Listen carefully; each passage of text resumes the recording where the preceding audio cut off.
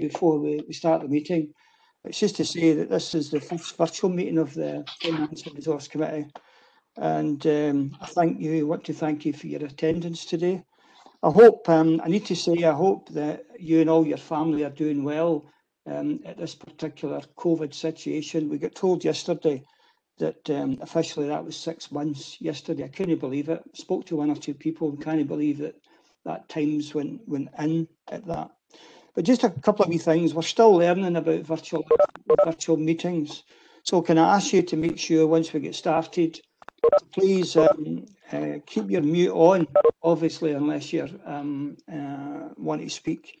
Like other meetings so far, I think it's been helpful that when we've gone through the agenda, if you can agree the recommendations, rather than going through all the hands and everything else, if we can agree that silence is an acceptance, and if that's fine, there is absolutely no doubt if that's not the case, you'll let me know, and I've not got a problem with that. You will note the email that you got from Andrew that we're going to try a new voting system if we need it. And with that, probably Andrew, if it fails, then we'll revert back to the roll call. There's somebody who's left their mic, they're mute off. Are we okay? Andrew, can you see anybody? Are we okay? Everybody muted the way they should be? Apologies, Convener, I think that might have been me. I heard a click, so I will blame you anyway. Just to say that if everybody turns up, there's going to be nearly 50 people at this meeting, and it's impossible for me to actually see everybody on the screen. I won't be able to see you, so I need you to use a chat bar. Andrew and I will be keeping an eye on that, and I think it's the right way to do it. I think we've all had a few meetings, and we've now got an understanding of how we should go ahead with that. Convener, Councillor Linden has just asked for a point of clarity on something. Okay, Jordan. Thanks very much, Convener. Just that point you've made around the testing of the new voting system. I've raised this with the monitoring officer and the head of Democratic Services. The protocol for remote meetings was agreed by full council, and it was agreed that all votes to be conducted by a roll call vote on digital. To depart from that would be a change in approach. Could you perhaps ask the committee clerk on what basis that decision has been taken? Did you get any feedback, Jordan, on that from the monitoring officer? I got confirmation that it is a departure from the protocol that was agreed at full council, but beyond that, no, I can't say it. Okay, Andrew, you get anything on that? What I would say then is if members have concerns with using that system, we'll revert to roll call vote until council has had a chance to consider that.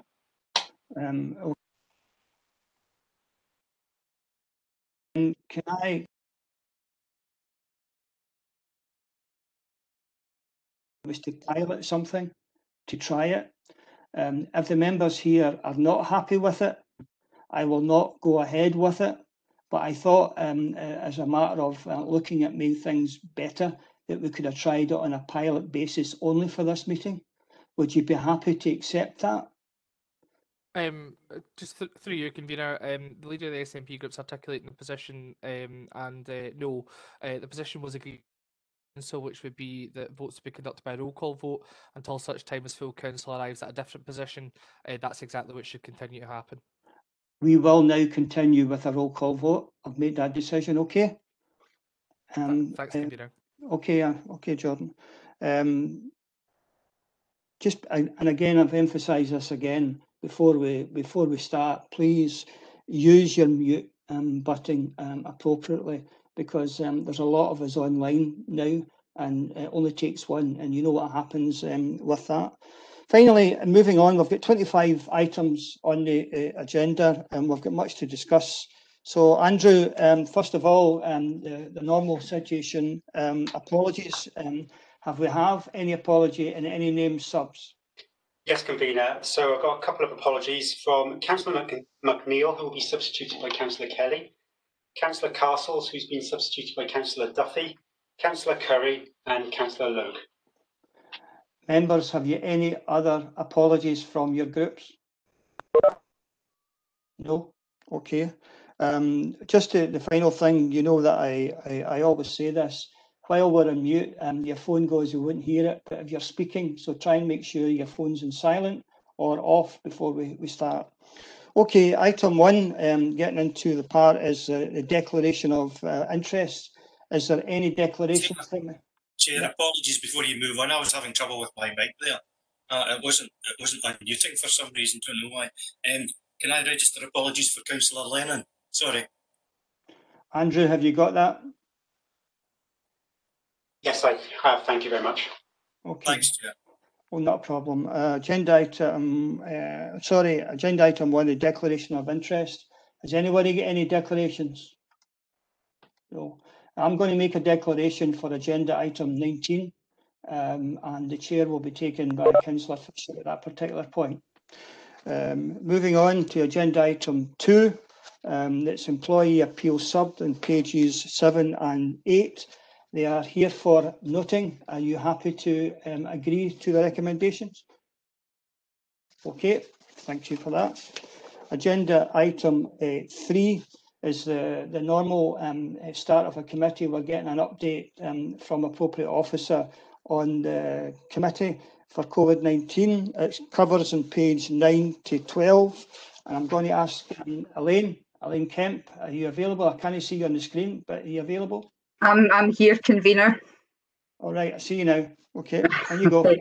So this is a really positive report which highlights Financial Solutions' role in supporting the response phase, and specifically what we did in relation to supporting vulnerable residents, businesses and other services, and most importantly what we've done and continue to do to ensure the Council's ongoing financial sustainability. In the immediate response phase, staff were supported to working from home within 2 weeks, that the majority of staff, and a major exercise was undertaken within the service to redeploy staff to ensure there was resilience in key areas such as the Scottish Welfare Fund. The report highlights the considerable work undertaken within the Revenues and Benefits team, and they worked very closely with our colleagues in enterprise and communities to deliver the Small Business Grant Support Scheme. We made in total 3,900 awards to local businesses, totalling in excess of 41 million. At the same time, the Revenues team managed a significant increase in workload through seeing an increase in applications for council tax reduction and through the welfare fund. Council tax recovery action was stood down for the period from April to June, and staff were diverted to assist in business support grants at that time. In line with other councils' processes, recovery was stood back up again with the issue of soft reminders to those in arrears at the end of July, and we encouraged those in arrears to get in touch to agree payment arrangements and to signpost them to the financial inclusion team for further advice and assistance if required. More formal collection arrangements have now been established with statutory reminders issued at the beginning of this month. The remainder of the report goes on to focus on the work undertaken within the Financial Solutions side of the team to ensure that deadlines were achieved and ensure the ongoing financial sustainability of the Council. I'm happy to take comments on the report. Thank you. Okay, Elaine, I'd asked everybody to use the chat bar. We're on agenda item 3. I don't see anybody has come in to ask a question on that. Members, can you agree the recommendations? Yep. Thank you. Moving forward to agenda item 4 on pages 13 to 22. It's coming from Fiona Whittaker. Fiona. Thanks, convener. So this paper outlines progress in an ongoing programme of work to improve the Council's digital and online learning offering, LearnNL. Members will be aware that the committee approved the migration of our previous digital learning provision to a new cloud-based platform, Totara. This platform offers significantly enhanced capabilities and a much wider audience reach than the previous platform which we had in place. The details of that platform and the progress that we've made in rolling that out are set out in section 2.1. And there are also some screen captures of what the new system actually looks like in Appendix 2. The rest of the report focuses more importantly on what we've now begun to deploy in terms of the enhanced functionality that system actually now offers the Council, and that is to support the development of some pretty key digital learning provisions. So I'm only going to highlight a couple of the provisions that I think are most important within the rest of the report, and I'm obviously happy to take questions on the others at the end. So the two that I would like to highlight, firstly, is set out in section 2.2.3, which outlines recent work we've undertaken within the Education and Families Service on their Innovation and Improvement Hub. This hub will better support the statutory requirements the Council has for continuous professional development for teachers, and also the reporting, or the accurate reporting of that, to Education Scotland.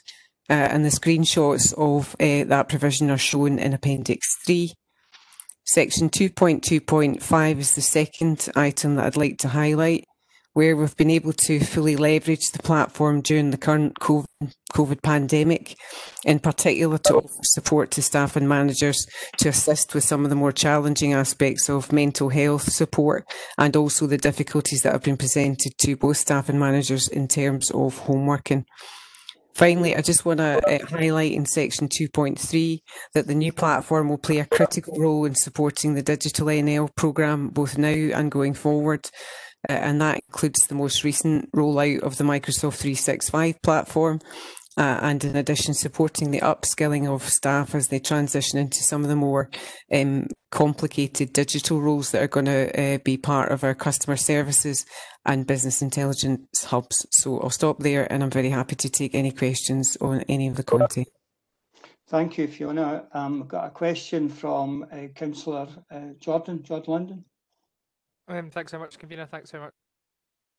Well, you may have touched on this at section 2.1.4 of the report, but I was wondering what work is ongoing, if any, to actively engage staff in the development process to understand, I guess, needs and demands, and perhaps using them as a kind of key testing point to understand, what they would find most useful from the development of the platform as you move forward. I know you've mentioned the participants in the pilot groups, but right across portfolio, what work is ongoing to engage them in the development of it to ensure that it meets their needs? So thanks for that question, Councillor Linden. That's very much part of all the work we do. We always will go out and do a training needs analysis, and that does include users and beneficiaries of that work. So if it's not fully represented in this report, I apologise, but that's very much part of our approach and methodology in terms of any of this work as we develop it. I think we maybe touch on some of that in the next report, Jordan. May well be with that. I've got another, Councillor Morgan. Thanks, Convener. Convener, it maybe develops in that point that Councillor Linden raised there. One thing that COVID has done is it's clarified the urgency that we need in developing the digital skills for the workforce. Many services would not have been risen to the challenge. In the report, and I know COVID doesn't come at a good time, so I'm well aware of the pressures that are on the department regarding training generally. But it's that digital skills development. I'm a bit disappointed to see the figure that's mentioned on page 17. At the very end, the financial impact, there's a reference there that we will use as much funding from Scottish Government's Flexible Workforce Development Fund and the Skills Development Scotland to train our workforce.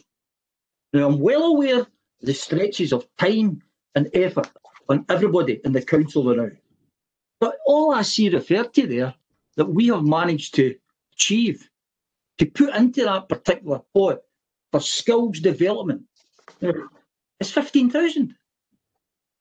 I mean, am I reading that right? Is that all that we've managed to actually acquire to transfer over to the skills development of our workforce? Is that all that was on offer? Because that works out at a rough estimate, Convener, 15,000 employees, £1 a head. That's never going to meet the needs, the skills development that we have for everybody, all the way from those in low-skilled jobs, manual jobs, all the way through to the top. Hopefully I'm reading it wrong, but if it's the case that we need to go putting the begging bowl out, I don't see any money referred to there that's coming from Skills Development Scotland. Are these areas that we've still to actually, doors that we've still to chap, or have we chapped doors and been told no? Because we can't accept that. Okay, thanks, Councillor Morgan. Fiona? So, Councillor Morgan, I think you're outlining a source of frustration that is in place across the whole local authority about the hope that that provision would be extended. So I can absolutely confirm that 15th is all that's on offer at the moment, and that's drawn from the levy funding that we as a council provide to the Scottish Government on an annual basis. What I can say is that the priority for that funding has been very much put on the support of the graduate and the foundation and modern apprenticeship. So less has been focused towards those more flexible skills funds at the moment. We continue to lobby both Skills Development Scotland and the Scottish Government to try and balance that. And I think going forward, that is a consideration they're going to have to make to support what's ahead of us in terms of the impact on the labour market. But I can confirm at this point in time that 15,000 is all that's on offer to all organisations, and it's a flat rate, irrespective of how much you put in terms of your levy fund. Councillor Morgan, I had spoke to Fiona about this, Yeah. and you would expect me to do that, and Absolutely. the lobby will continue. That's why the 15,000 was specifically targeted, because you used an example of £1 a head. You know, I know what you're saying, but it's been specifically targeted specifically at this moment. Councillor Morgan, we are where we are right now, but I appreciate the point in raising that. Councillor Hume.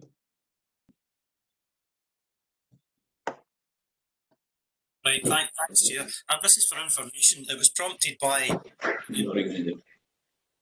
Sorry, Jim. Can you hear okay? Yeah. Go ahead, Jim. It was prompted by item 224 on page 16.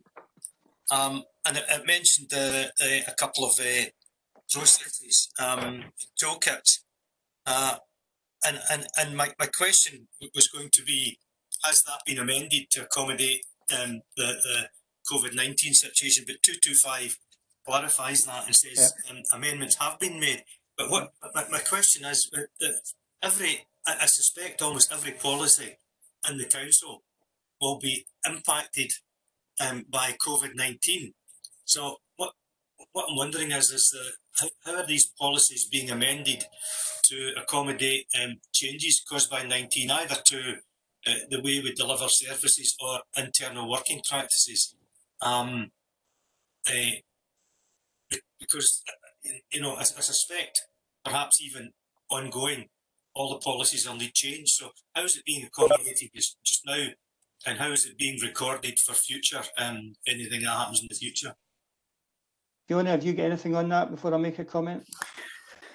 Yeah, so I've made no fundamental changes to our policies, because any changes would require to come back to you as a committee for approval. But what we've done is we've drawn from existing policies and created an interim home working scheme that allows us to enhance those policies in ways that supports our employees. So that home working scheme has recently been launched, and if after about 6 months' time, and we'll take feedback from employees, as you can see in terms of surveys, we believe that requires to be a permanent arrangement, and we need to make permanent changes to those policies. We will, Councillor Hume, have to update those policies and bring them back to yourselves for approval. Can I say, Councillor Hume, as well, I think you were a bit wider in your type of question, not just about this finance and resources. I think that's where you were going, and I think it's clear. I said at the start of the meeting, we're 6 months into it.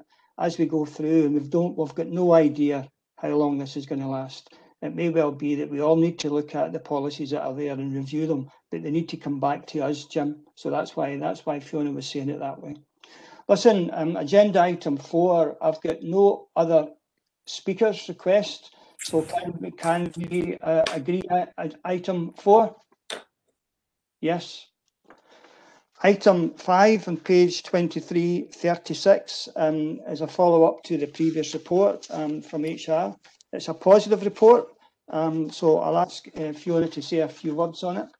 Thank you, Fiona.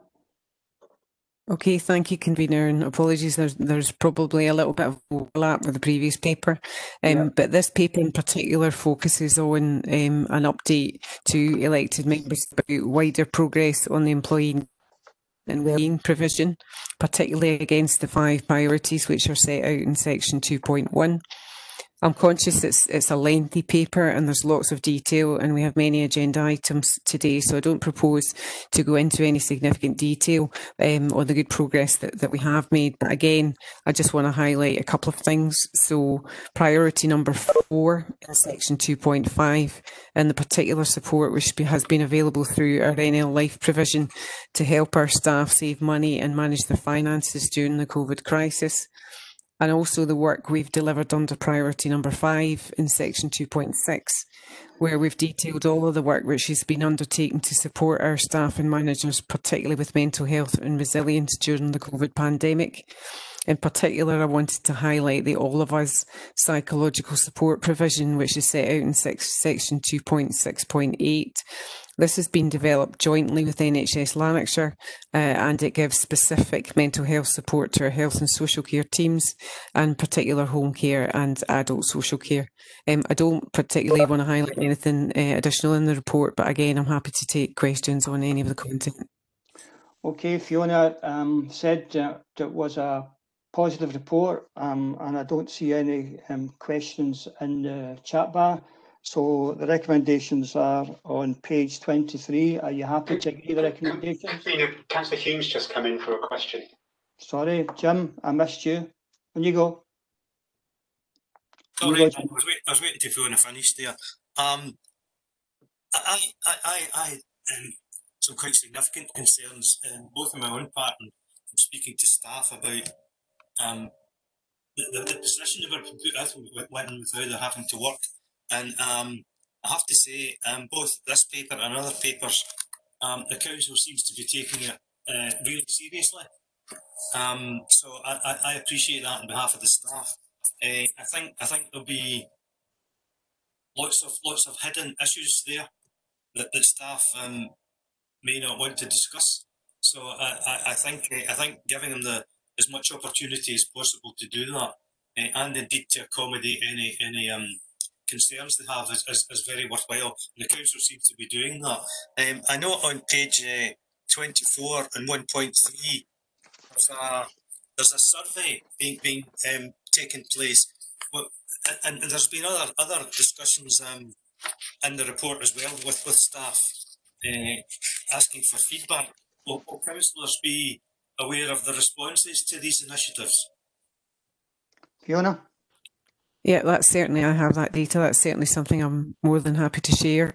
And also just to emphasise that we'll be continuing those surveys, small group surveys and large surveys over the next 6 months.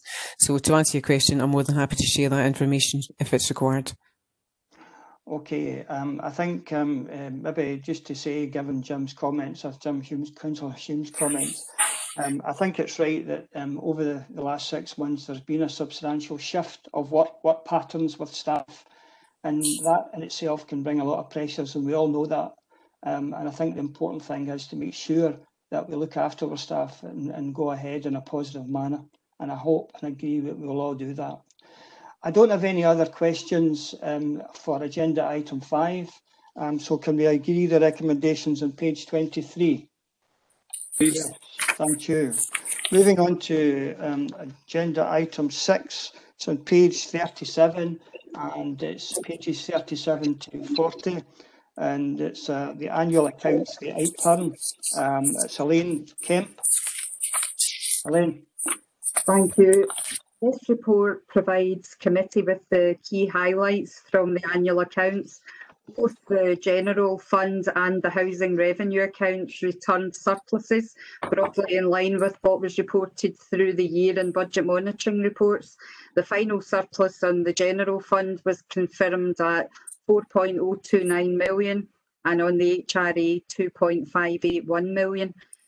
The paper highlights a cumulative general fund surplus of 48.401 million, and it shows you that has been earmarked at the end of the financial year for future use.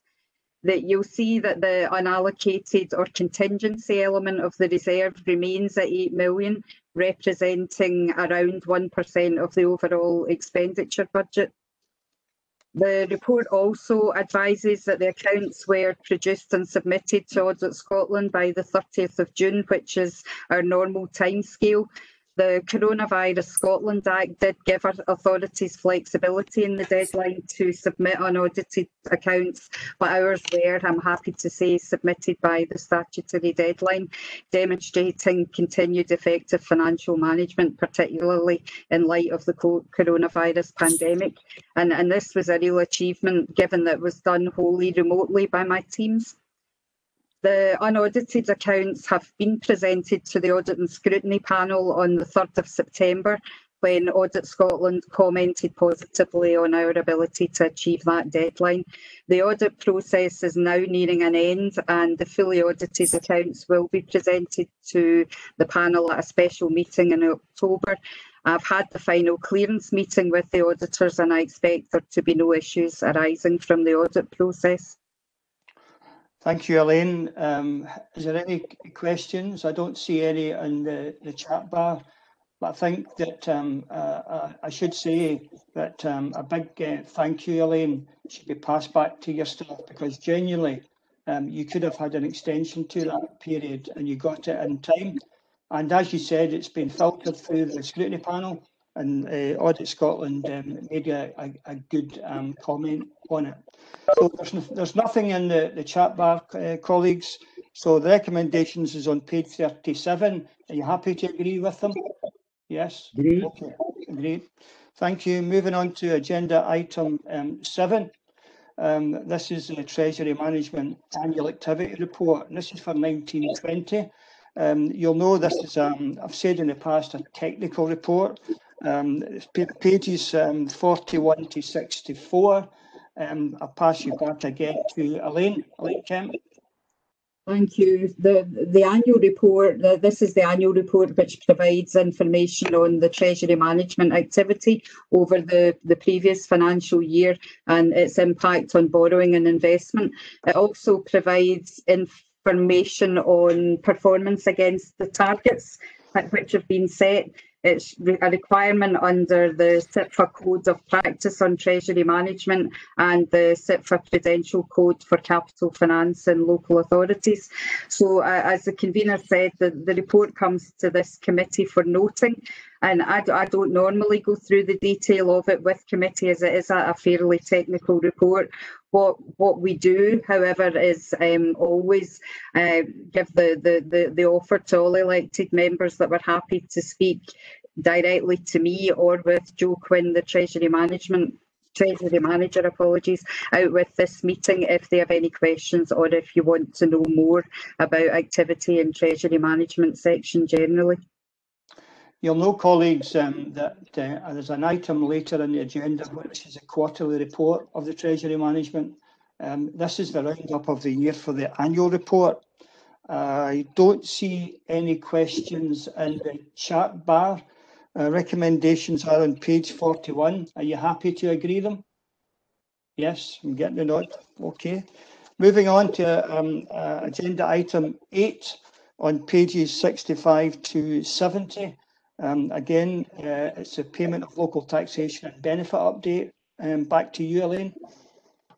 Okay, now this report highlights the performance on council tax and non-domestic rates. The income levels on both are down due to COVID-19. As I've already mentioned earlier, the recovery of council tax debt was stood down following the lockdown, but it's now been reinstated. Soft reminders were issued, but we've now moved to more formal recovery arrangements. The soft reminders process was largely successful, and we have seen an increase in income following this action.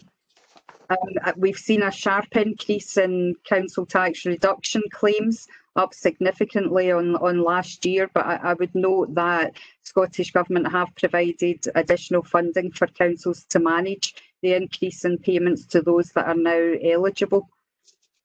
The Scottish Welfare Fund, additional funding has been provided by Scottish Government, and that's allowed the priority level on the fund to be reduced from high to medium, which is great news, means that we can now support more claims through the fund.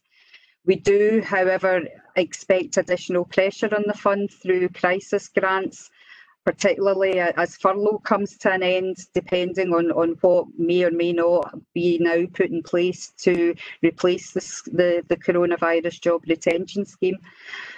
There may be more movement also on community care grants to be expected as some lockdown restrictions were eased and people began to move house again, although that position may well change again. So in summary, that there is a risk around the Scottish Welfare Fund, but the additional funding from Scottish Government has been welcomed and will should allow us to contain expenditure within the funding provided. So those are the key highlights from that report, and I'm happy to take questions on any of the content. Thank you, Elaine. I think the point Elaine makes about the Scottish Welfare Fund is important. Whilst it's sitting there, we anticipate there's going to be a run on it. We've set the level, as Elaine had said, at medium, which allows more people to get access to that. And that's something we will be monitoring very clearly. I've got Councillor Ashraf.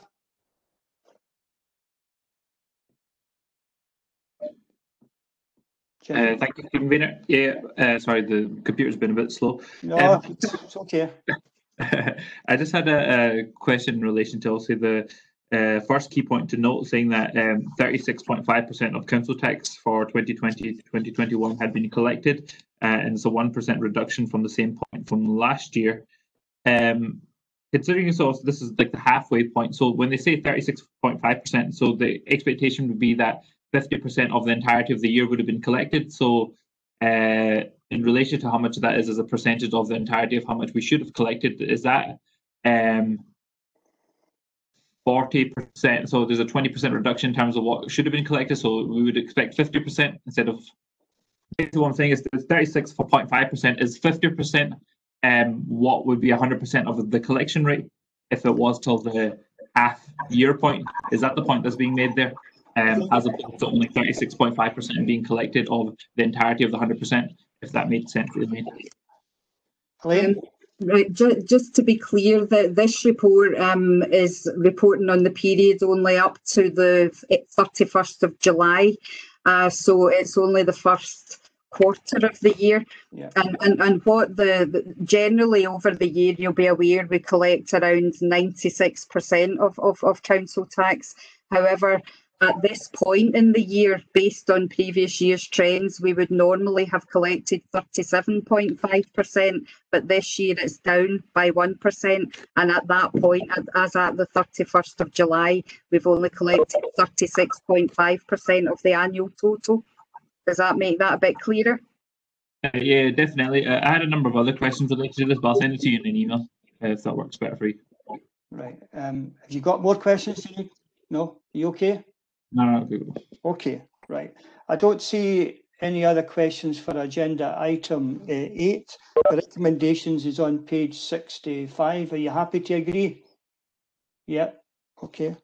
Agenda item 9 is this is the first of a number of general debt write-offs. I'll let Elaine speak briefly on this one. Elaine, item 9. Okay, very briefly, again, Yep. This is a standard annual report which highlights the outstanding debtor accounts which have been deemed to be uncollectible following all attempts at recovery or which are not economically viable to pursue. For context, just to add a wee bit to the report, the total value of debts to be written off is down on last year, and the report shows that in the table on section 2.1. happy to take questions, but it's a fairly standard report which shows an improved trend, if you like, on last year's position. Members, you've been here and seen the normal layout of this, and as I said, there are 4 reports. Councillor Morgan, you want a comment? Question? A question really, Convener. I think it'd be probably in everybody's mind. The financial impact of this refers to the financial year of 2018-19. We're not all Mystic Meg. We don't have the crystal ball. But what is the situation that we've allowed for in bad debt? I'm not just talking about this report. I'm talking about the plethora. I'm talking about the council's policy towards bad debt, which I think would be reasonable to assume that this is going to accelerate or it's going to multiply. So has there been this is from 2 years ago, if I'm reading it correctly. Have we actually increased it for next year? Because next year will be the financial year where we're in this situation, looking at this year's finances, and what is the department doing to address what inevitably I think it's reasonable to assume is going to be a multiplication or an acceleration in these problem areas? Tom, can I say to you, before Elaine comes back, the 2018-19 is on the table in 2.1 that I think you're making reference to. The figure here is for the year right off 2019-20. And I think what it shows is a drop on the amount of debt write-off. But you've got a wider question than that. No. Can I just clarify, Chair? I've read the report right because I've read it 2 or 3 times. Can I just refer you then? I know there's 2 charts there. But what it says at 4.1, the financial impact, what we're being asked to do here is use 2019-20 figures to write off the accounts for 2018-19. That says that at 4.1. If that's correct, what have we done for successive years or succeeding years, and how are we addressing forthcoming years? I know there's 2 charts there, but we have to look retrospectively back the way. Okay, I get what you're saying. Councillor Morgan. Elaine? So the debt that's been written off in this report does relate to the financial year 19-20, and the figures that are there for 18-19 are purely for comparison purposes, so that you can see the trend. However, I take your point, Councillor Morgan. How are we going to then use that information to project into how bad debts may look in the future? And it is something that my team are very, very conscious of and starting to have a look at. It's so difficult at this point in time to predict what the impact of the pandemic will be, particularly on debt recovery, if you like. Our position will always be to pursue debt as best we possibly can, because every penny is essential to council services, as you well know. But we will need to take a pragmatic approach to looking at whether there is a requirement to increase the bad debt provision at the end, and that will be under consideration. So when we write debt off, we generally don't see a financial impact, and that's what you've picked up on, because we've made a provision for that. So what we'll be doing through this year is reassessing the provision in light of developments. Okay. That's grand. Thanks for that, Convener. That clarifies the position that we're aware of it. Okay. Councillor Burgess, I think I've got you 1, 2, 3 times on the chat bar. I don't know whether you've stuck your finger on it or whatever, or did you come in? Bob, and you come, Bob. That's me. It's all over the place. Sorry, right. Is that off again? No, we've got you. You got me okay? Yeah, we've got you. My screen's all over the place, so I'm pressing buttons everywhere. I just have a question for Elaine. Do we have any areas for protection of debts, Elaine? I know sometimes it's only if you're looking at maybe creating a big debt, but do we have any protection at all, or is there any? Elaine? Councillor Burgess, do you refer to insurance protection or these sort of arrangements? If so, then no. What we do is, as I've explained in response to Councillor the previous question, Councillor Morgan, apologies. We set up a bad debt provision, and that's the means by which we manage our debt. We always assume, based on emerging information, that there will be a level of debt that's not collectible.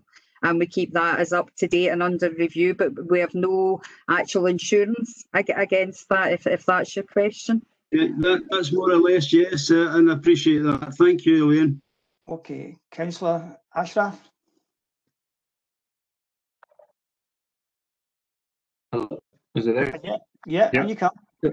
I just had a question in relation to obviously the two categories of being less than £500 and being over £500 for the bad debt collection. I mean, is there any level of is there any extra information on the above £500? Because I mean, that's quite a large range, because it's about £177,000. I mean, is there any specific extra analysis that could be provided? I mean, over £500 could be £1,000, or it could be, £55,000 being written off from one person. I mean, is there any level of that sort of analysis available to the committee for the councillors to see? I don't have it to hand at the moment, but it can be provided if that's what committee requests. Yes, I can provide a full breakdown of that. Janine, it's not a usual question for that, because they group all the amount together. But are you seeking a breakdown of that? Yeah, if you could, and if you could CC and Councillor Hume as well, that'd be great. Okay, thank you. Okay, not a problem. We'll do that. I don't see any other questions on the chat bar for agenda item 9. Can we agree the recommendation? Yes. Item 10 is a remit for annual debt from education and families. It's here for approval for the committee. Are you happy to agree that on page 75? Agreed. Yep. Same applies from housing and regeneration on pages 79 to 82. It's been passed to here for a remit for ourselves. Are you happy to agree the recommendations? Agreed. Item 12 is similar for the Sunday debt write-off on pages 83 to 86. Again, colleagues, are you happy to agree the recommendations? Agreed. Agreed.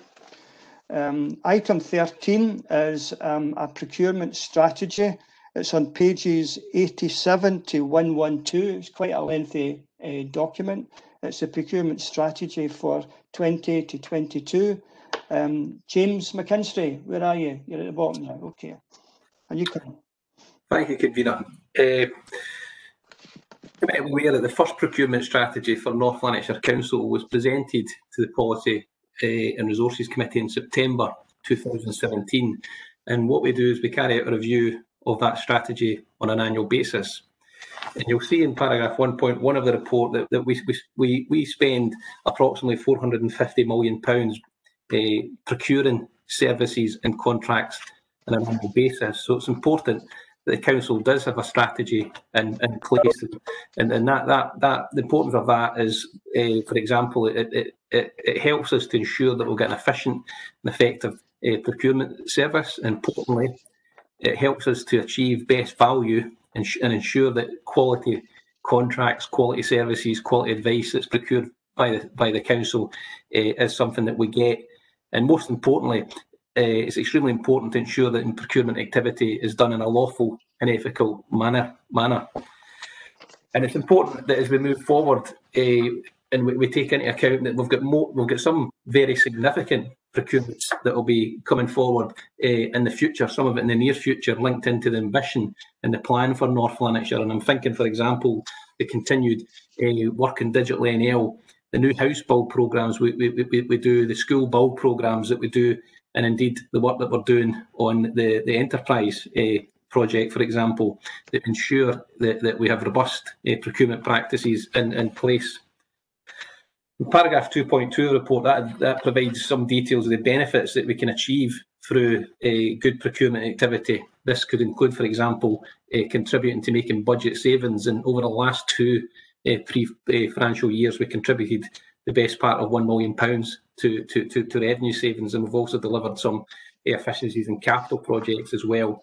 We strive whatever we can to make sure that we can do procurement with local businesses, and we strive whatever we can as well to make sure that we can get good community benefits such as employment and training opportunities, environmental benefits, and ensuring sustained and safe working practices.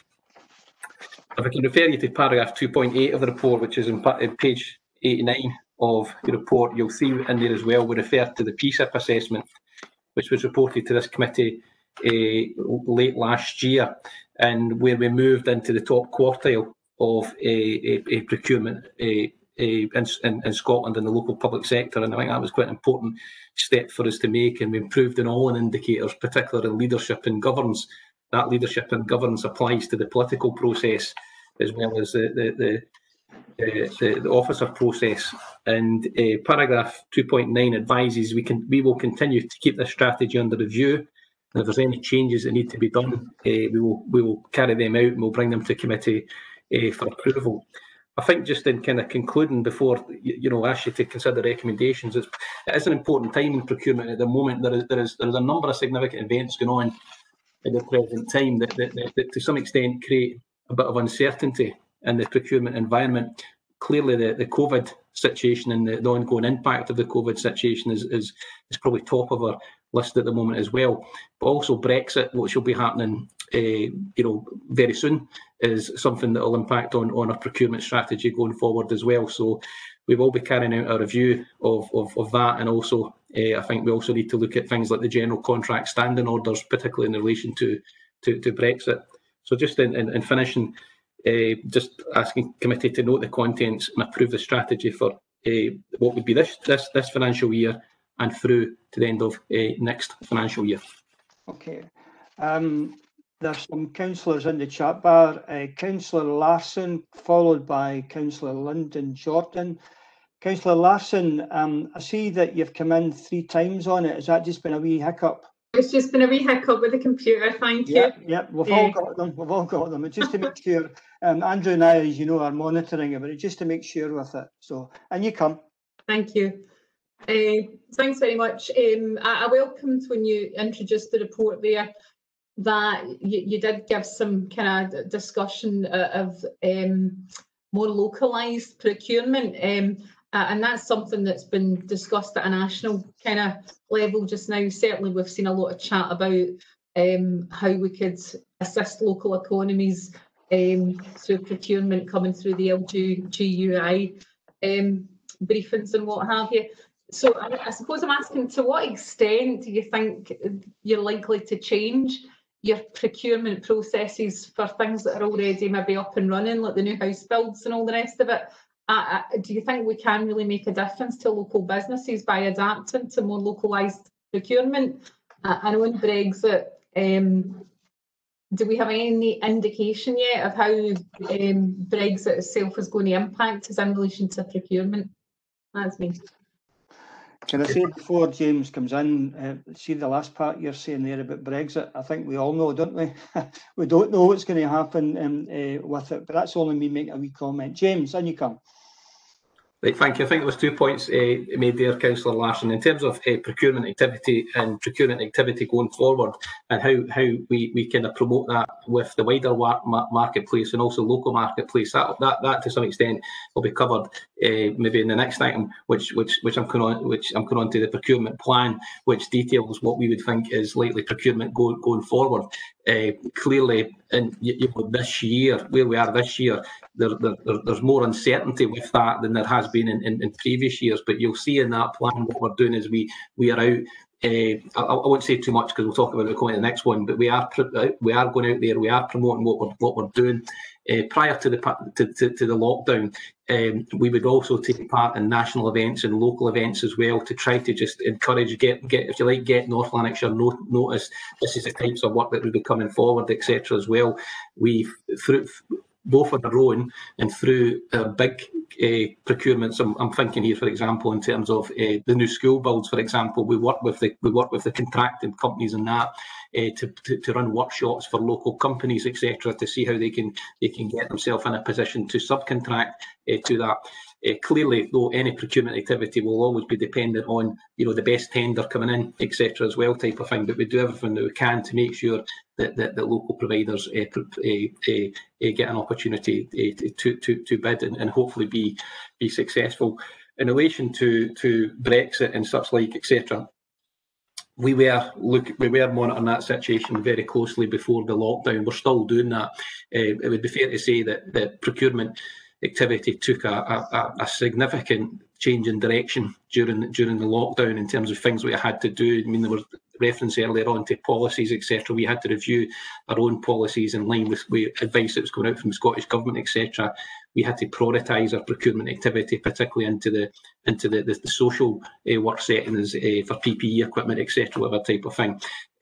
But we are, when I say we're back working to normal, what I mean is we are starting again, looking to see how we can try to get ahead of the curve when Brexit it comes around. I don't think it's necessarily going to change our procuring activity so much. It might be about how we do procurement that we'll have to look at. But I would intend that next calendar year we would be bringing a report to this committee, either this committee or Policy and Resources, I'm not sure which one, with a review of the general contract standing orders, because I think that would be required at that time. Okay, Councillor Linden. Thanks, Convener. I welcome the report, James, and thanks for sharing it with us, particularly welcoming the improved position in 2019 from 2017 in relation to the PCIP assessment. On that, then, whilst recognising what's been said at section 2.6 of the report in terms of the broad principles of the 2017 strategy standing now, I guess the question, and the obvious question, is how is the new strategy strengthened to realise further improvement in the PCIP assessment in terms of it being a measure of success and building on what's been stated in 2017 to ensure we continue to see that success improve? I think in answer to that question, I would probably, look retrospectively. First of all, and just want to say something about the PCIP assessment. Where we moved from the fourth quartile to the top quartile. There's 10 indicators in that assessment. The indicator which we improved in them all, the indicator which we improved the most was in leadership and governance. And that, as I said earlier, just in my verbal introduction to the report, that wasn't just officer leadership and governance, that was also the political leadership and governance. And what was certainly noticed, and I believe I need to go back and check, commented on in the PCIP assessment, is the fact that we were taking the strategies and our plans to committee, we were getting them out there into the local workplace, the local environment, the national environment, etc. as well. So we have a procurement improvement plan as well, which we monitor.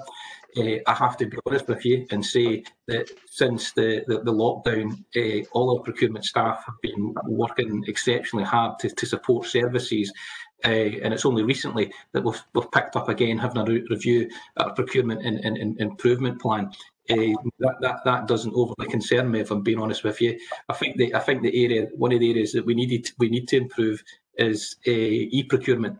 And we are working on that at the moment, and to some extent the most recent circumstances are contributing to that, but we want to go better on that as well. We are not due to get another PCIP assessment for about a time. The earliest we'd have got one would have been 2021, because we got a decent one the last time. I think it might have even been a bit later. Even Scotland Excel, who carry out these procurement assessments, their whole work programme will have been affected so much in terms of, I still meet with the chief executive of Scotland Excel on a quarterly basis in terms of, but most of those discussions at the moment are on kind of responding to the lockdown and the limitations that we've got, etc. We spent a lot of time over the summer working how we could support the return of the construction industry, and also support construction industries as they were in their lockdown at the present time as well. And one of the things that we're going to be looking at in the very near future will be, I suspect, we'll start to get contractor claims coming in for time delays, etc., whatever type of thing. And contracts have been signed off, but because there's been such a devastating impact on the subcontractor industry, plaster work, brickwork, etc., whatever thing, we're going to have to look at all that. So I'm not saying we're going to put all our improvement activity aside, but our priority at the moment has to be about managing the situation that we're in. But without being in a position of having an assessment, I'm fairly comfortable that as the head of service in this area that we are still carrying out things to a very, very high standard. And if we were to be assessed just now, I think we would get an improved score at the present time. But that's just me, if you like, putting my opinion forward. That one self-evaluation of the procurement activity, and it's not only the procurement team, the procurement and commercial improvement assessment. That's about procurement across all of the council. So it's that's me doing a very quick self-evaluation, if you like, of all the procurement activity that's going across in all the services. I think, thank you, James, for that. That's a comprehensive response to Councillor Linden. Just to say that it's been a long journey for the team, the procurement team, and I think the statistics shows we're heading in the right direction. But to get to in a better place, but to stay in a better place is even harder than getting there in the first place. And that's the important part. That's what this procurement strategy is all about. Brexit will no doubt make forced changes to where we go, but we will deal with that as and when that happens. Listen, there's no other councillors on the chat bar. I'm looking for your recommendation agreement on page 87. Are you happy to agree that? Yeah. Okay, thank you. Item 14 is another procurement report for 2019. It's the annual report. I'm going to take us back to James. Thank you, Convener, as well as just providing an update on the strategy to committee. Also, and this is a requirement, that we provide a report on procurement activity to council committee on an annual basis. And what this report does, it provides details of the procurement activity for last financial year, provides details against our objectives in our previous strategy, and importantly, it also provides details of a forward plan for procurement activity going forward, which is extremely important in the times that we're in. There's risks with doing that forward plan, but we've also got to make sure that the market is aware that North Lanarkshire Council is still going to procure things, and that can give the marketplace a bit of security going forward. Number of appendices, I won't go through the appendices.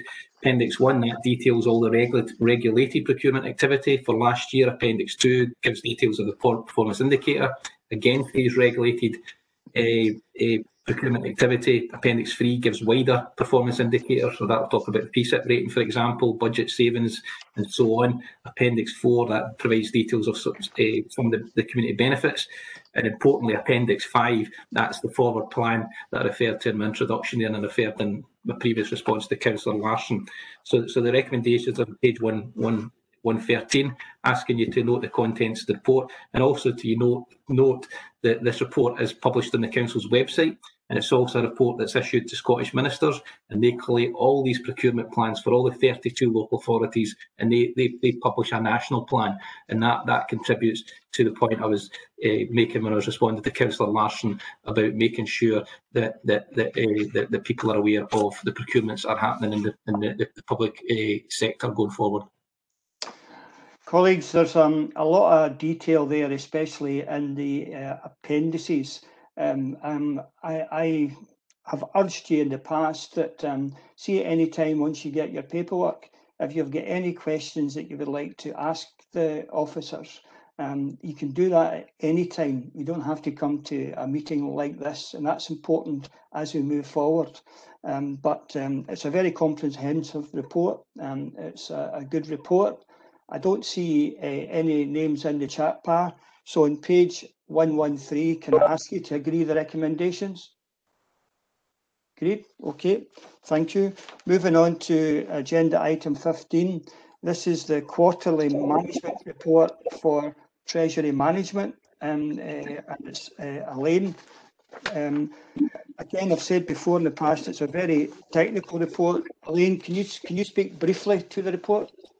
Yep. This first of the budget monitoring reports on this committee's agenda today, and the things that I would highlight from this are that during the period of the report and to reflect where we were in the response phase to COVID, the decision was taken to increase the level of funds held on immediate access, or held in cash, if you like, from 3 million, which is our normal position, to 20 million for a period during the lockdown, and that was to ensure that the council's cash flow position was protected. You can imagine there were significant amounts of money going out the door, and particularly immediately following the opening of the business grant support schemes, and increasing the cash available at that time made sure that there were always sufficient instant balances to pay our normal commitments, such as creditors and payroll. The other main impact of the pandemic on Treasury management is that borrowing in this year is now due to be lower, predicted to be lower than budget, and that's mainly because capital programmes couldn't progress as planned during the period of the COVID restrictions. So the capital expenditure is expected to be lower than was originally forecast. And this as a result resulted in a saving of approximately £1 million in loan charges in the current year, and that will be available on a one-off basis and has been built in to my calculations to help offset the budget deficit that the council is currently facing. Other than that, I'm happy to take questions. Those are the key highlights. Okay, members. Elaine has said she'll take any questions on agenda item 15. I don't see any in the chat bar, colleagues. On that basis, can we agree the recommendations on page 149? Can I get that agreement? Agreed. Okay, thank you very much. Agenda item 16A is on page 159, covers the pages 159 to 170. This is the revenue quarterly report only for the Chief Exec and other corporate services. That comes under our jurisdiction as the Finance and Resource Committee. Elaine? Yep. So the first thing that I would say is that those of you on other committees will have seen by now that the budget monitoring reports to all committees are generally more complex this time round and in this financial year than usual because of the impact of COVID, which has been managed on top of what was already a very challenging budget approved in February for 2021. So in relation to the Chief Executive Service, a deficit of 514,000 is predicted, and that's entirely due to additional costs as a result of COVID, totalling 584,000. The budget also incorporates 2.2 million of savings, which were previously approved by Council. It's currently anticipated that 1.230 of these, or 55%, will be delivered by the end of the financial year. And those that won't be achieved are in relation to the digital programme, where we're projecting a shortfall of 943,000, and that's mainly due to the fact that the focus of the digital programme had to shift in order to respond to the impacts of the pandemic, and this has led to a delay in the delivery of planned savings, although it is anticipated that they will be fully in place within the next financial year. CMT took early action and issued clear instructions to all services to implement mitigating actions in order to address as far as possible the envisaged overall council budget gap for 2021. And we did that by reducing expenditure, non-essential expenditure, and introducing a freeze on recruitment. So the Chief Executive Service is estimated to contribute to that, to the value of 1.35 million. And that's made up of approximately 800,000 on curtailment of on a recruitment freeze basis, and just over £500,000 through curtailing non-essential expenditure. The final thing that I would highlight is the cost of COVID for the service, which is detailed in section 2.5 of the report and in Appendix 6. The service expects to incur costs of 2.607 million, and there's various reasons for this. It includes increased expenditure through the welfare fund, which we have already highlighted today, although this will be funded by Scottish Government. We will also see a loss of income, particularly through registrars and licensing services, and we will see additional expenditure incurred in administering the business grants scheme, and also costs of moving to home working, along with some overtime costs incurred, for example, for registrars. Again, happy to take questions, Convener. Okay, thank you for Elaine. It's quite a comprehensive report with 6 appendices on it. I've got Councillor Morgan. Councillor Morgan. Thanks, Convener. Even if I hadn't noticed this one last night, I still think it's relevant to ask it at the committee rather than take it up individually with the department, because I do see it as a strategic question. It's in relation to the actual narrative of the report and the appendices, and there's an area there I'd seek some clarification on, and it's how we're auditing the funding. I do know that this is a quarterly report, but really it's a taste of what's to come. It's the first quarter of the year, it's the start of COVID. When you then read the report, you've got to sympathise with staff. You've got to look at the additional duties and responsibilities we've got. A couple of things that's come on there that Elaine mentioned, the business grants, so on and so forth. £41 million worth additional work going into registers and DHP and Scottish Welfare Fund. We take all that and we're trying to do it. But when I turn to the appendices, there's one area there that gives me cause for concern. And I think it's about right that we get it clear at the start of the financial year, after the first quarter, or address the concerns of God. Page 164, when you zoom in and audit and risk, I'm seeing there that there's a proposed cut in expenditure of auditing. Now, I'm not easily led by what I read in the press or what I see in the media, but there's been a lot of allegations made that that's 41 million we got, 42. That many of these business grants, there's questions about eligibility and so on and so forth, and that's not the only area. That's extra tasks, extra weight on the shoulders of your staff. Is it tenable for us to go forward under the clause of a recruitment freeze to expect our audit team to address the responsibilities there, while at the same time be writing in a cut in audit finances? If anything, Chair, those additional resources or those additional tasks will need additional resources. I'd like Elaine's opinion on that, because I do appreciate it's the first quarter. I think if we don't get it right in the first quarter, the next 3 parts of this financial year could be problematic in those areas. Okay, thanks, Councillor Morgan. Elaine? Okay, first, Councillor Morgan, I would confirm that there are no planned cuts to the audit service. We recognise that they are absolutely essential and would not be recommending a reduction in the resource in that team. The variance that you're seeing at this stage in the financial year is projected to be 35,000, and that is due to a part vacancy within Ken's team, which he's been running with for some time. So it is not in any way a cut. In addition to that, there'll be non-staff savings relating to that. I can imagine that because of the period of lockdown, there were less travelling expenses, for example. So there are kind of one-off savings within the audit team, but I can assure you that there is no intention to reduce the establishment within that team.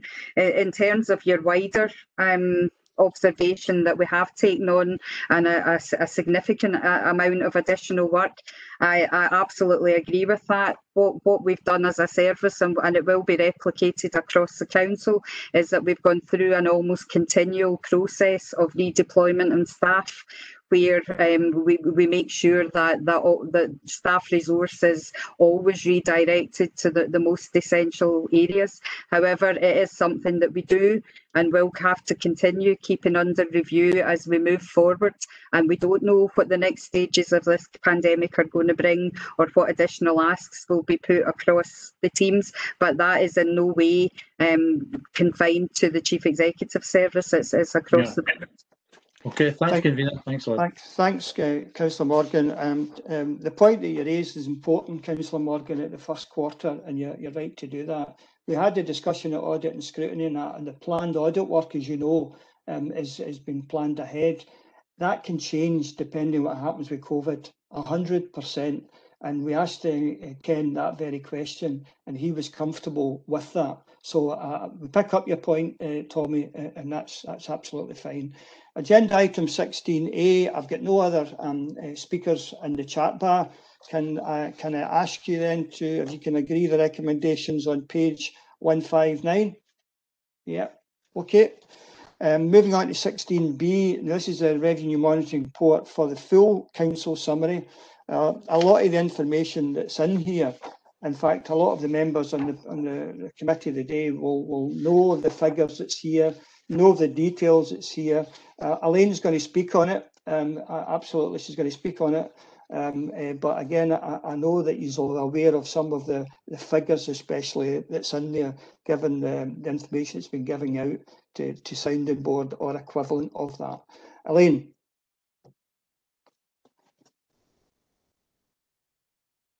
You're on mute, Elaine. Right, apologies. Yeah, you're okay. You're okay. Thanks.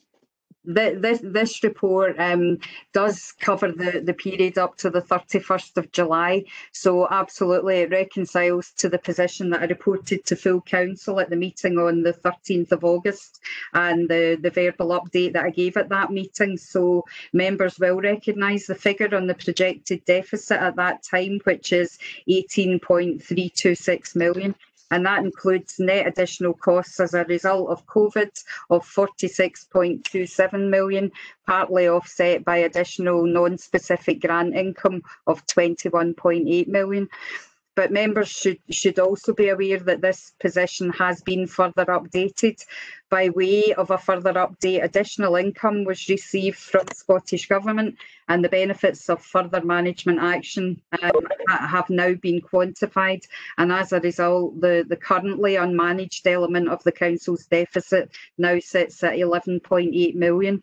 And all parties' budget groups are aware of this and are currently considering options to manage the in-year budget gap, and they'll be considered at the full council meeting on the 8th of October.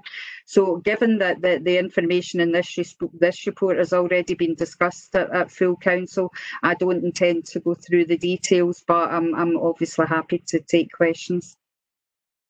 Okay, any questions coming from yourselves? I don't see anybody in the chat bar for 16B. What I will say, moving this forward, I think Elaine's right.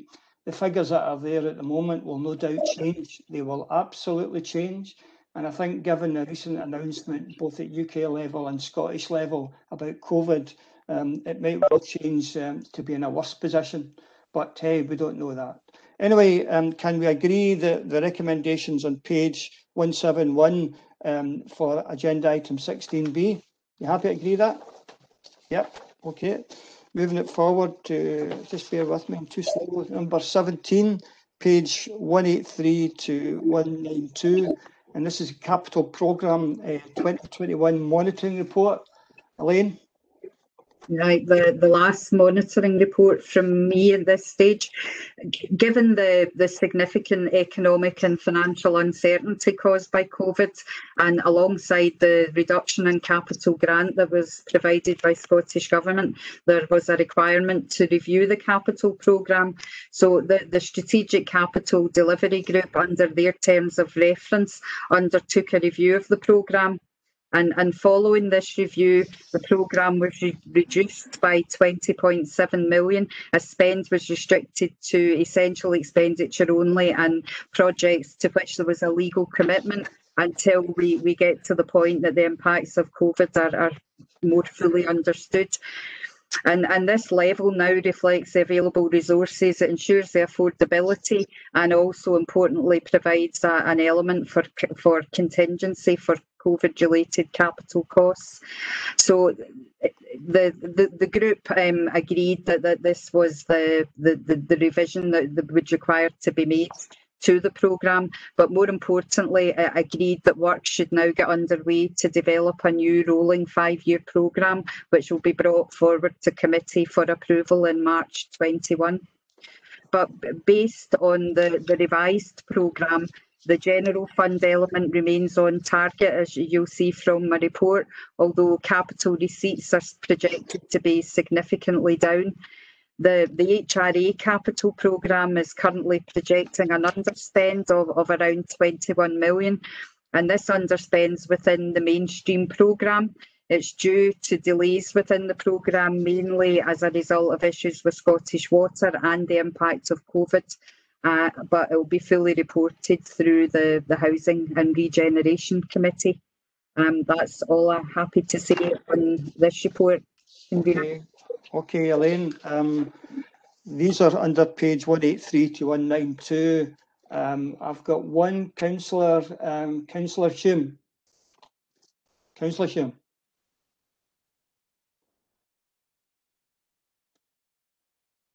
Jim, can you hear me? Yeah, I've lost my arrow there, Bob. Amongst other things. You're a wee bit echoey, but I think you might be okay now. On you go, Jim. Right, okay. On page 186 to 213, it's the Community Investment Fund comment. Any idea when we'll be able to get an update on that at all, Elaine, in terms of when it's likely to be reinstated? Elaine? If the answer is no, that's fine, but I just wondered. Elaine, have you got, the Community Investment Fund, is the funding's still there, but the recognition by the Capital Delivery Group that we're only at the sort of feasibility stages of some of these projects. So that's really in recognition of the fact that the budget that was in place previously is not likely to be spent in the current year. But as I said, that we're about to open the process to bring forward bids for the next 5-year rolling programme, and that will be addressed at that time. There's no doubt. Timescales for that, sorry, Bob. Sorry, you get something else here, Jim? Are you okay with that? Just timescales for that. Right. Do we have any timescales, Elaine, at this stage? The revised programme will be brought forward and for approval at the end of this financial year, March.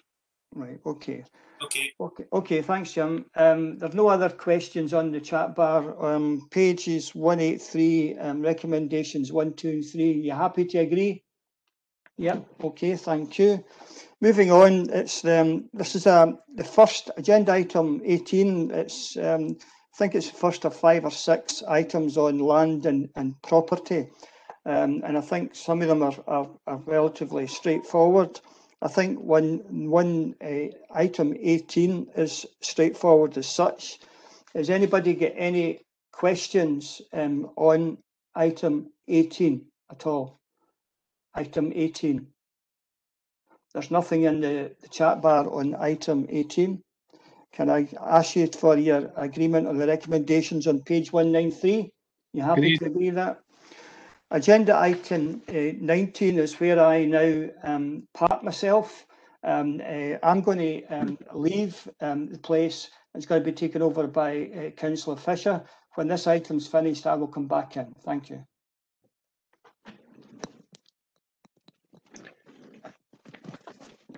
Thanks very much, Bob.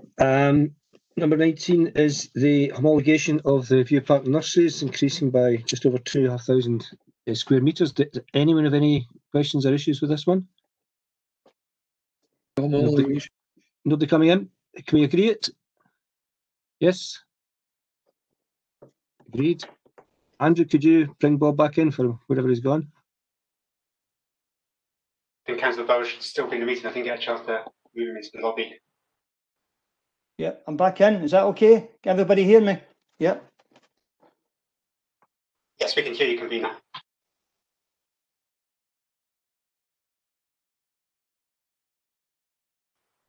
You put yourself on mute.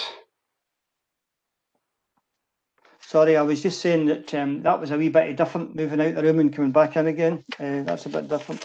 Right, agenda item 20. Again, it's another positive story moving forward. It's a good news story. We're purchasing 15 new build house for social renting. Agenda item 20. Anybody get any questions on agenda item 20? I'm looking, there's nothing in the chat bar, colleagues. Can we agree the recommendations? Page on 203? Yeah, okay, I'm getting a nod with that. Agenda item 21. Again, it's a good news story again. We're purchasing 22 houses for rent in the Christon area, pages 209 to 212.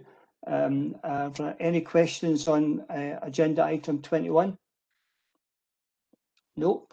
Can we agree the recommendations here on page 209? Yeah, I'm getting the nod. Thank you very much. Item 22. Now, this is an item for homologation, and it's the Orrs building. For people that know Airdrie well, this has been a disaster area for a long while, right in the middle of the town. And at long last, we're now moving forward. All the details are there.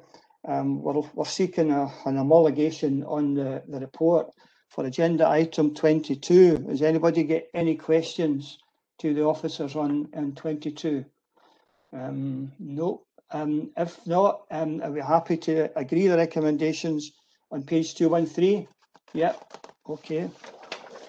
Agenda item 23, the relocation of land at Morven Street, Coatbridge, to move from one department into another.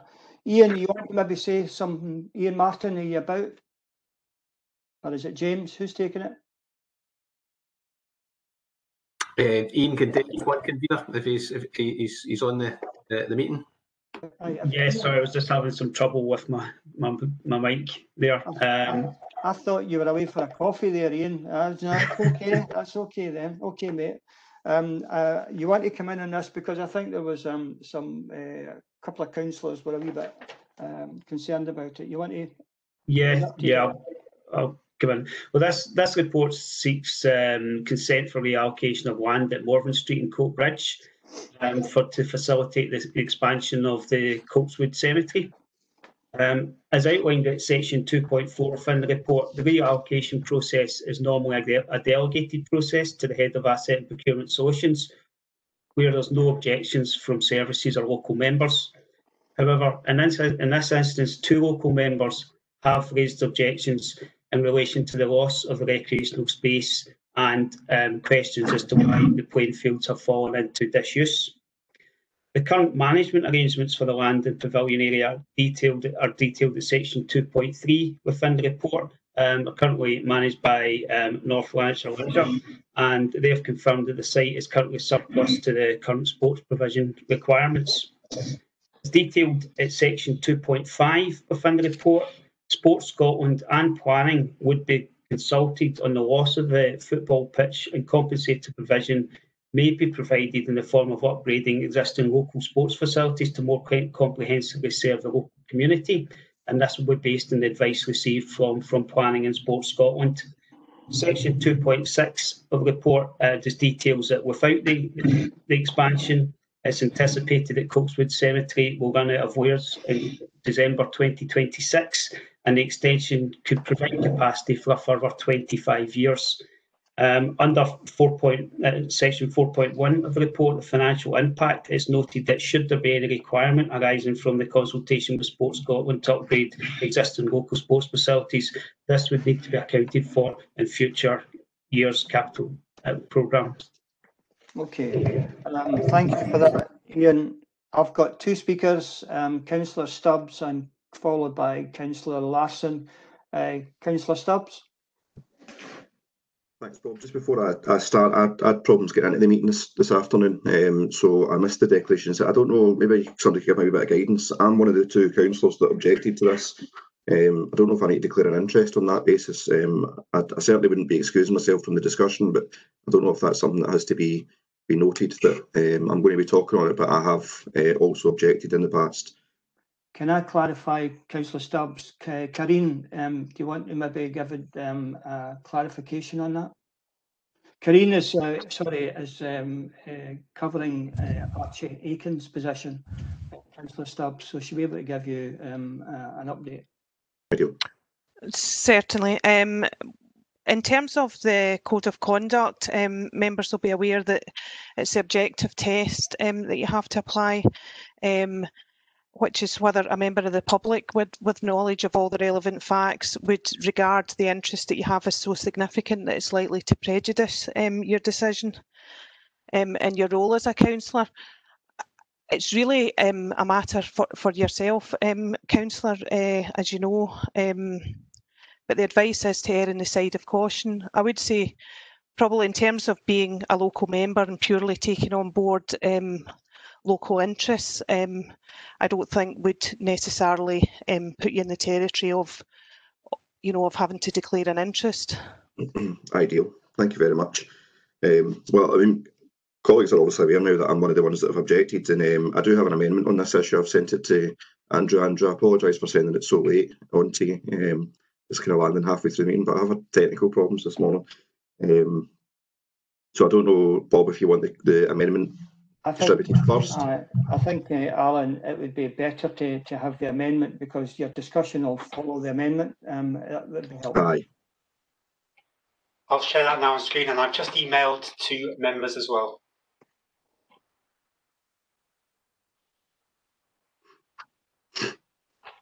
Hope members can see that.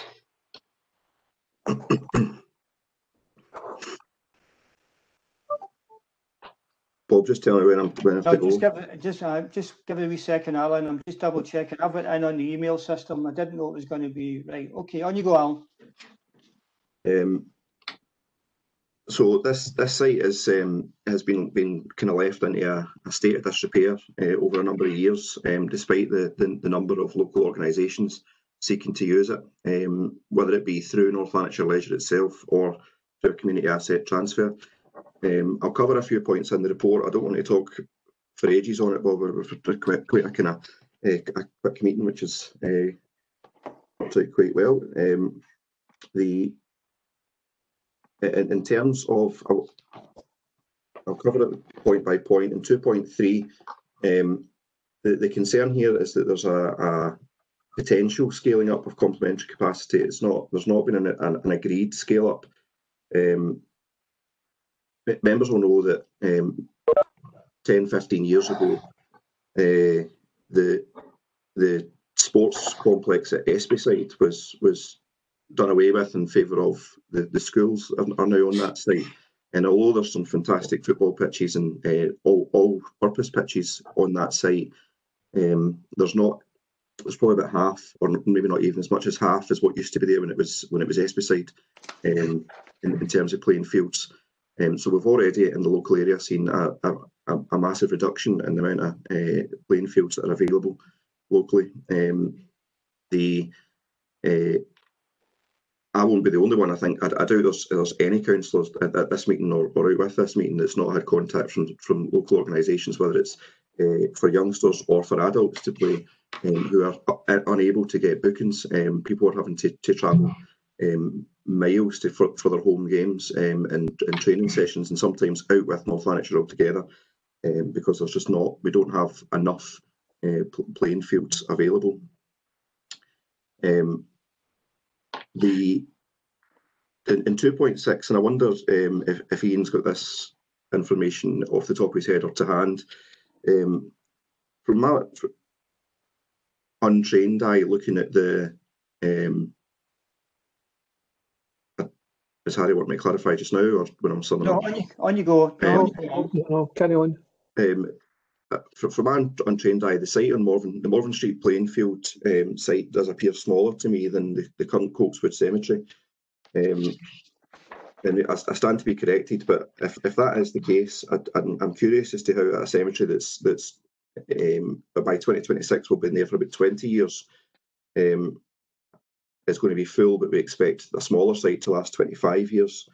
If you could clarify that at some point. I've got a lot of sympathy for the need for the cemetery to be expanded or for a new site to be found. We've got some time.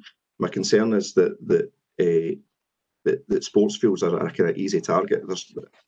Most members somewhere within their ward will have something that used to be a football pitch or something else that's now overgrown and just been kind of left. And it's almost by design. If we don't accept bookings onto it and don't cut the grass and paint the lines, and we can then show that there's no bookings on that site, and then it's surplus to requirements. There's a definite demand locally for this football pitch, or if it can be turned into more than just a football pitch. I get that there's maybe a wee bit of investment required to make the pavilion fit for use.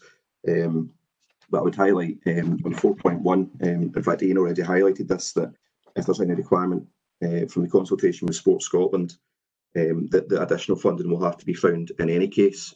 So if we have to find funding for this or if it's for something else, then that's going to be the same regardless of whether it's the recommendations in the report or the amendment that I've proposed just now. So I would ask colleagues to support what's on the screen just now, and make sure that we're not doing away with any more outdoor spaces for our local communities.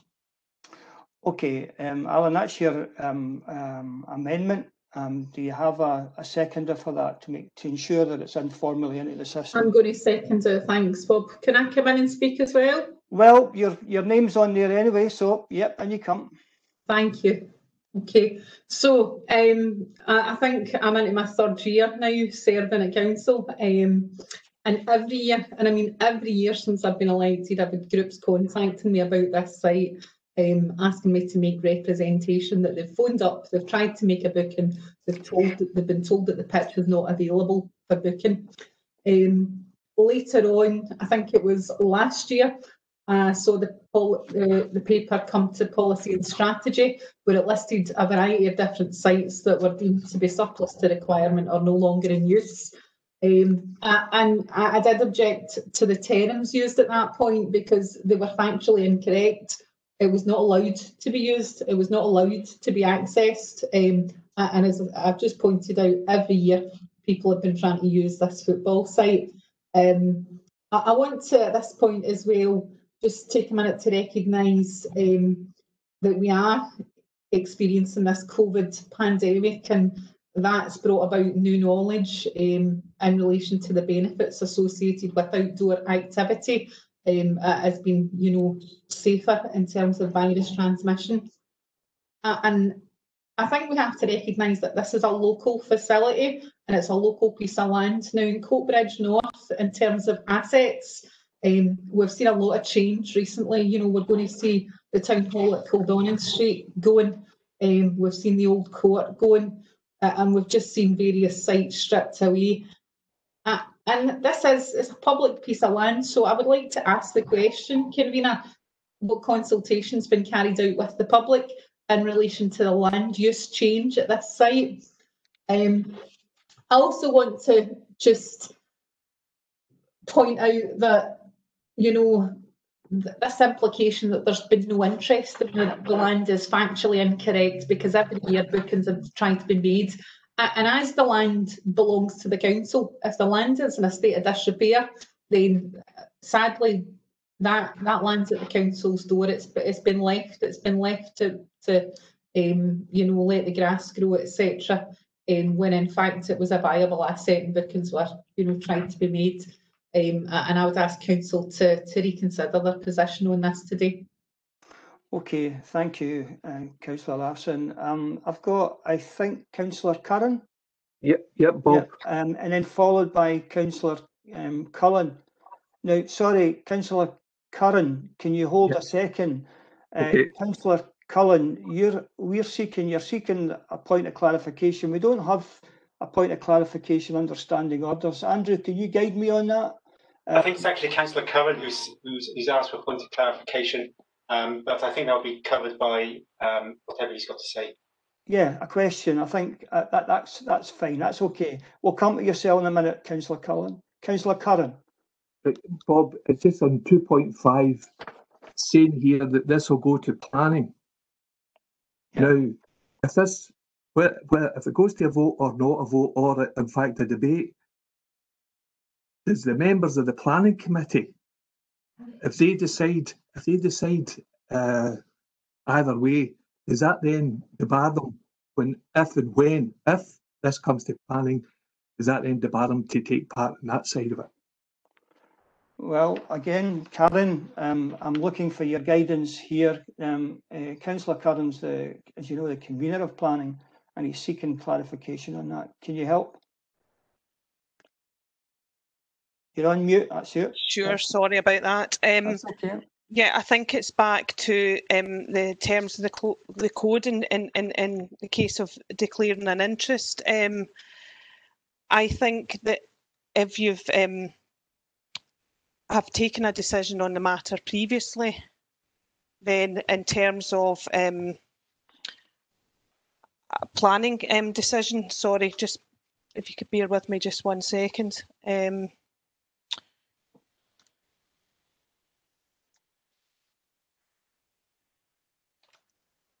Sorry, could I just come back to you on that? Of course, point? we're waiting. Thank you.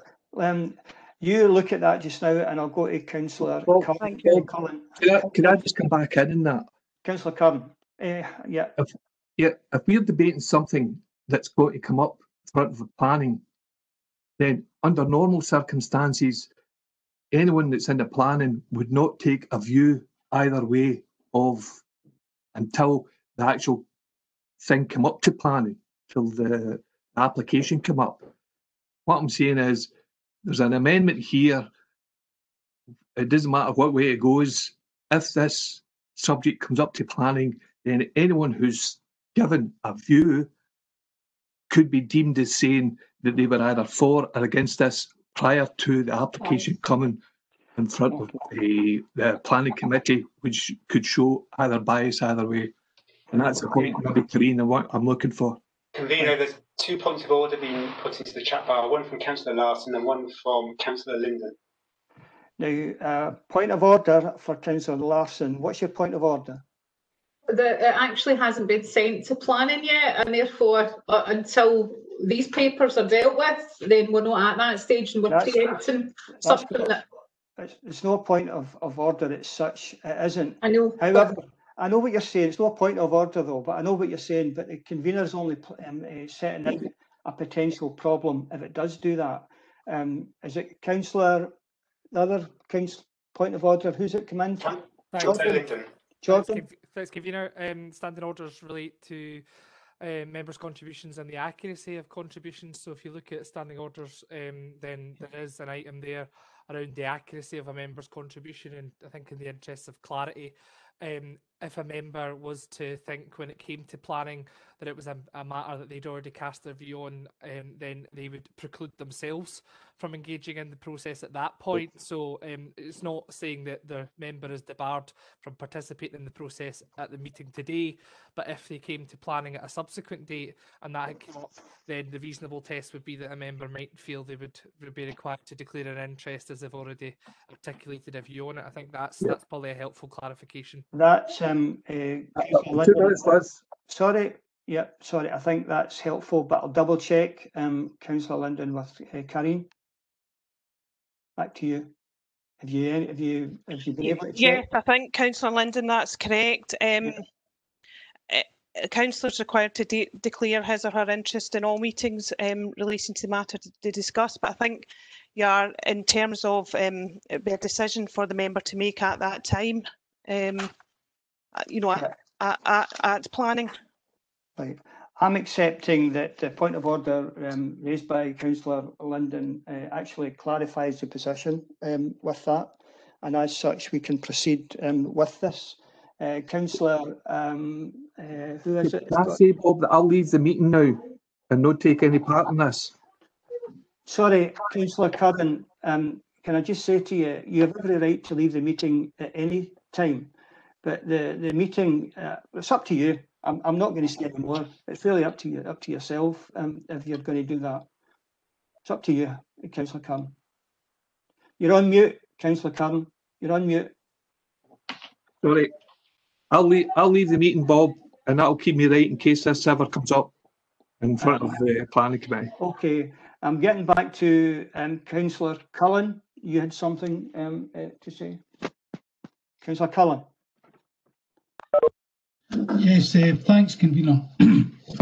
First of all, what I would like to say is that it's difficult in the circumstances to make decisions when we've not got all the information. I think in the 3 years I've been elected in North Lanarkshire Council, one of the areas I've sort of taken an interest in is the provision of sports, open space and play facilities for communities across North Lanarkshire. Councillor Stubbs, quite rightly, and he mentioned the provision of sports facilities, but he did so from an anecdotal basis. We've got no document within North Lanarkshire that I'm aware of that lays out the criteria for the provision of open space parks and sports fields that communities can refer to whenever they identify or perceive a deficit within their area. I work in West Lothian, and one of the documents that I'm responsible for in West Lothian is exactly that. So I know if I was taking a sports field away in Armadale, what the provision is in Armadale, and I can evidence that there'll be no detriment to the community in Armadale should the council choose to take away a sports field in Armadale. We've not got that in North Lanarkshire. Okay, right, okay. There is, sorry. I'm still speaking. Sorry, okay, sorry, Councillor. I'm saying that said, there is a conflict between the provision of open space, sports and play facilities, which we should protect within North Lanarkshire, and the provision of cemetery space for the communities within North Lanarkshire. So there's got to be a balance struck. But what I feel is that this report, as it's written, doesn't tell us what the detriment is to the community in North Lanarkshire of the removal of this sports field. Councillor Stubbs has mentioned it, but he's mentioned it from an anecdotal perspective. I would like to see the service responsible for sports facilities and open space and play facilities within North Lanarkshire telling us what the impact of the loss of that sports field will be on that community. There will be a standard to which they should be applying, i.e. X amount of sports fields per 1,000 population, whatever that standard is, but at least it should be written down in black and white so that people can understand, you know, what the impact of the removal of that sports field will be. Yeah. And Andrew, we had a run there of people coming in. I think the next speaker is Paul Kelly. Is that correct?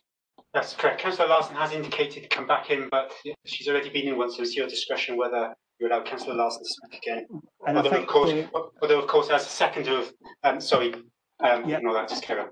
That's right. And Councillor Larson, you did second it there, and I think you've run in the chat bar. You're in again, I think. It was just that I had asked a question, Bob, and I didn't get the answer about consultation. Was there any consultation with the local community? That was me. Okay, clarification on that. Is that either coming from Ian or James? No, you, James.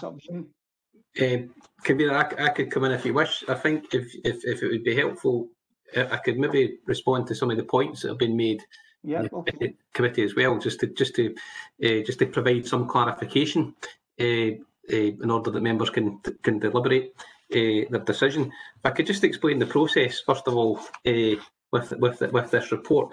I mean, what happens with this type of report is, in this case, we're approached as a service by environmental assets because they've got a challenge in relation to burial space in terms, and a piece of land is identified next to the burial, the cemetery, and then we approach the service that holds that piece of land, which in this case is Education and Families Service, and we get their views.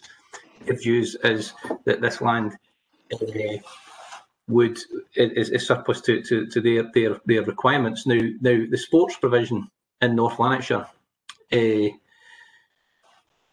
administered by Culture and Leisure at the present time, which is an ALIO, which the council has made a decision that ALIO will come into the council at some point in the future. We cannot transfer the land to Culture and Leisure, even under the existing circumstances, because it fits within the Education and Families grounds.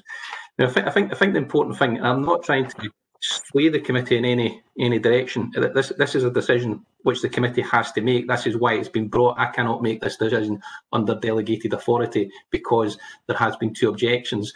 That's the way the process is kind of written. But the process is that. Apologies to interrupt. Councillor Linden has just made a point of order. Sorry, yeah, Jordan. Convener, I need to seek your guidance and judgment in terms of standing orders, and I appreciate and I apologise for making a point of order over the top of an officer at committee. Could I ask you, Convener, to ask officers to make their comments relate to the questions that have been asked by members and answers to the questions only? Members only have 1 or 2 opportunities to come in the debate. It's not fair for officers to articulate a narrative other than answers to the questions that have been asked. Well, okay, Councillor London, I'm actually okay at this stage that the officers can give a bit of a wider background to that. I see you shaking your head, I understand that, but this is an important topic and I want to get as much information and background to it as possible. On you go, James. I think just to clarify that last point, I'm trying to answer the questions that have been asked.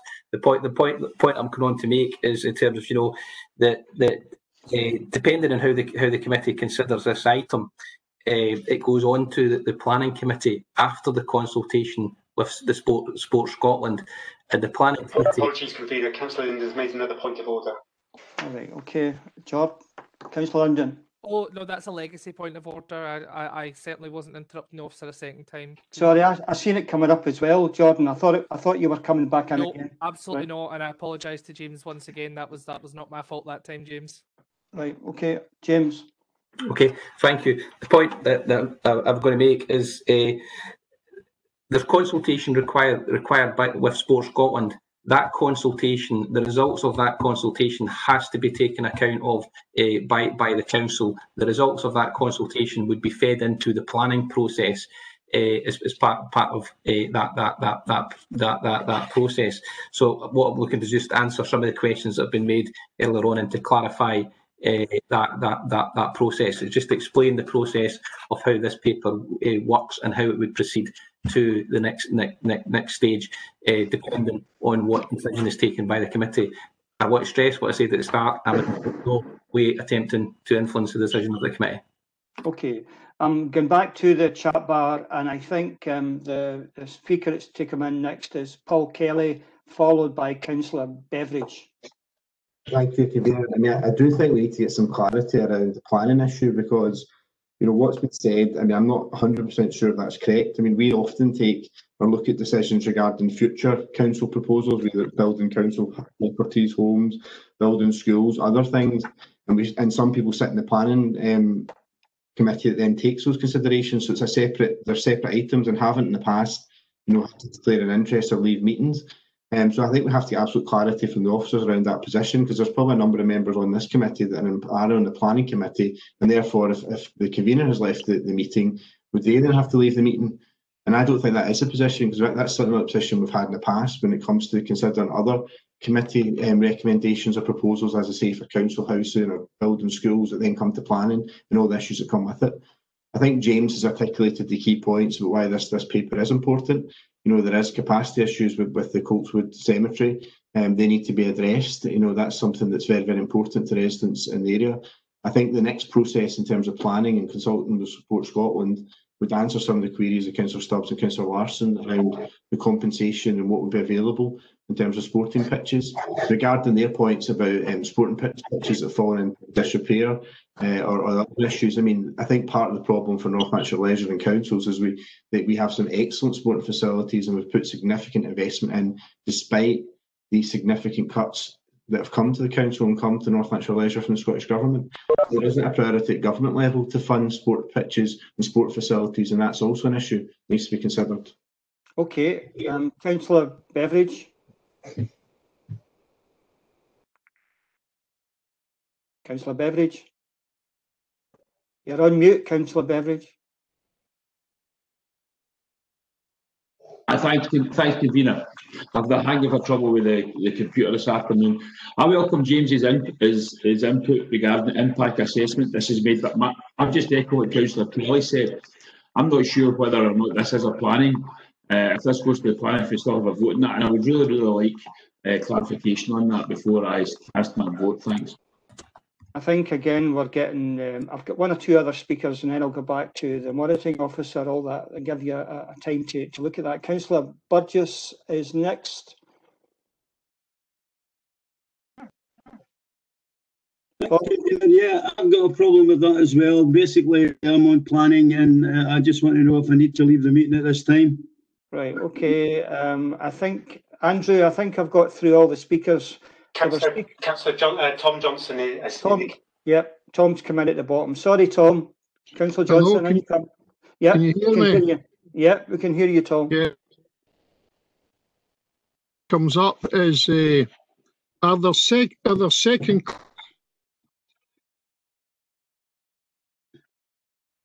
committee who, because they are in planning, can't take certain decisions on the Finance and Resources Committee? That's the question. The second question is, were we to absent ourselves from this, or were we to nod the thing through, we are already expressing on the issue before we go to planning. Yep, okay, I think... Third point is that when it comes up at planning and we have a planning style report in front of us, we're looking at it afresh, surely, and still entitled to vote on it in planning. Okay. Okay, I'm going back to the monitoring officer for a bit of guidance. Can you provide that guidance? Yes, certainly. So I think the issue today is that we were getting into discussions about the proposed development, and I think anything that would call into account a member's partiality, I think they need to take care around that. So, for example, if you were to express an opinion today, then it might preclude you from being able to take a decision in terms of the planning process in due course. Right, okay. That's why Councillor Curran felt the need to leave. Who else is on the planning committee? Bob, Alan, Michael, Tom. Okay. Yeah, okay. myself, Bill Shields. Right. The monitoring officer has gave a view on that. Alan, I see if you want to come in. Sorry, Alan, you'll get a chance to wind up as you go forward with your amendment. Absolutely, Bob. I was just making aware that I did want to do that once somebody else is finished. Thanks very much. No, Alan, you're okay. I'll allow that. Don't worry about that. So we're at the stage now that the monitoring officer has said that there could be a risk there for that. It's now really up to you yourself to make that decision. Now, what I'm going to do, Paul Kelly, I'll let you back in, Paul. I think James McKinstry also wants to come in to clarify the planning issue. Sorry, I'm saying to you, but turning the phone off, and I've got the bloody thing. Sorry, Paul. That's terrible. It won't let me turn it off. Sorry, wait a minute. Give me a second. Okay, I think it would be good to hear. I think James McKinstry wants to come in. Going back to Karen, and sorry to go back in again, convener, but what about all the previous occasions? And there's numerous occasions throughout a council our size where committees make decisions about things like council house building, school building, etc., and then it goes to planning. And I've not seen in the past any guidance or requirements for councillors to then declare an interest, because if that was the process, then it'll be very difficult for members to sit in planning to then sit in other committees and take decisions. So I think, I think we need absolute clarity. If Karina's saying that is the case, then we have to leave the meeting, that's fine, but we need absolute clarity and consistency on this issue. I think what Karina...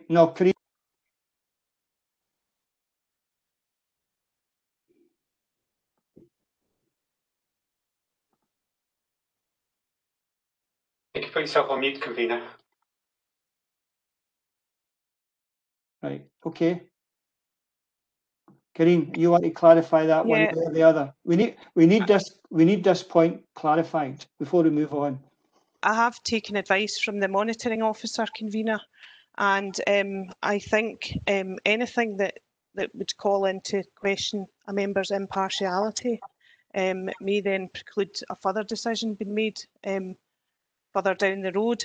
I suppose in relation to major developments where a decision's made in respect of a planning application or other regulatory decision, and it has to go to full council, and opinions have been expressed in the application at a previous committee, then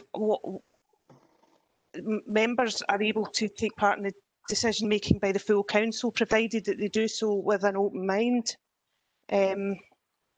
So I suppose it really is a matter for individual members to consider. Okay, Karine, that's fine. I'm not cutting you off, Karine, because we've had I think two clarifications for you.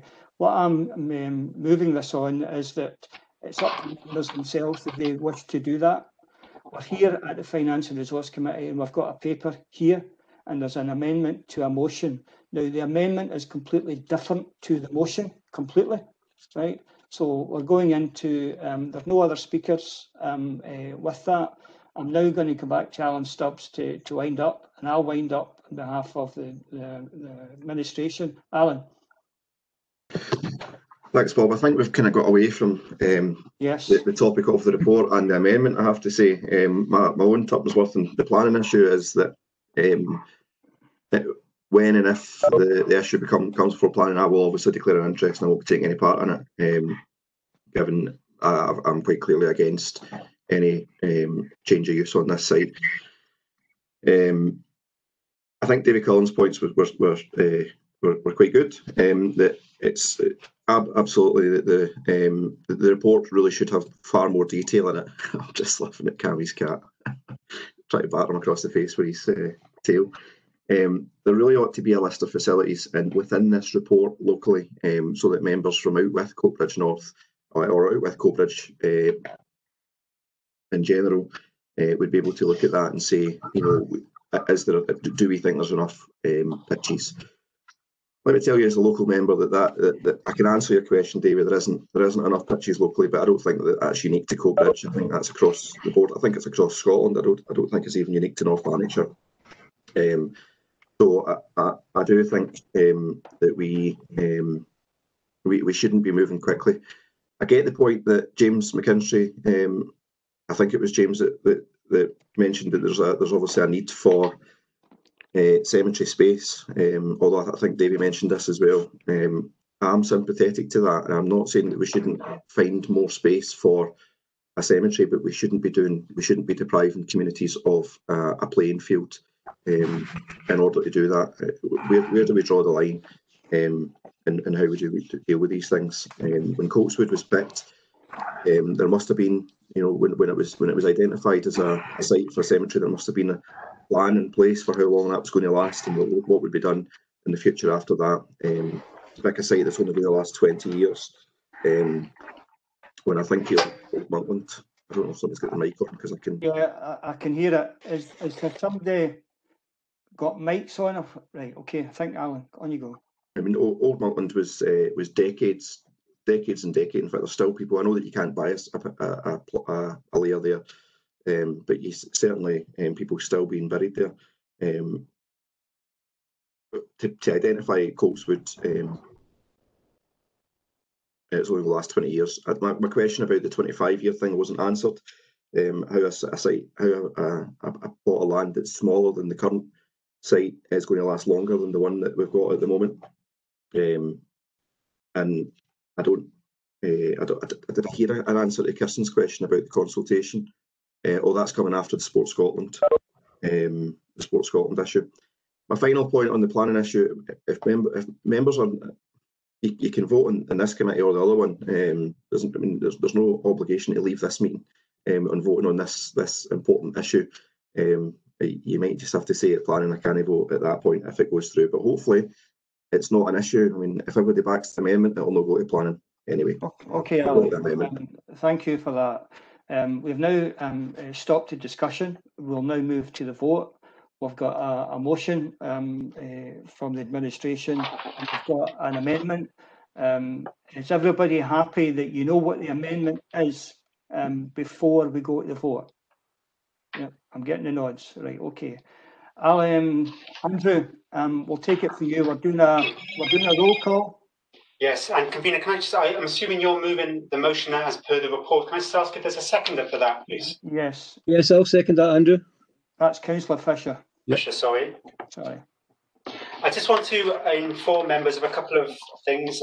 Since the start of the meeting, Councillor Carson is an apology, so he's substituted by Councillor Quigley, who's on the meeting. And also during this debate, a number of members have left the committee who I think are on the planning committee, Councillors Curran, Beveridge, Kelly and Redden. I just want to let you know that they've left the meeting. That will be recorded in a minute.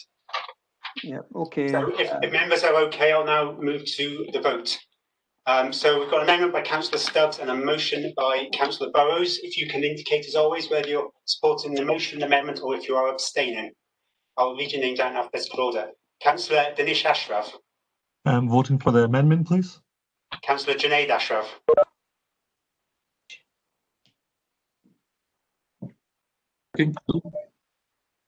Hello? No. Councillor Hello? Right, Councillor Ashraf, we can hear you. Councillor Ashraf, you voting for the motion amendment or abstaining?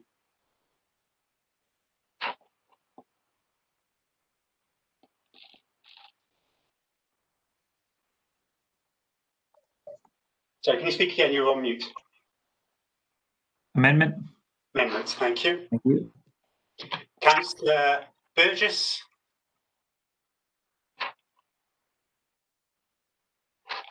Amendment. Amendment. Councillor Burrows.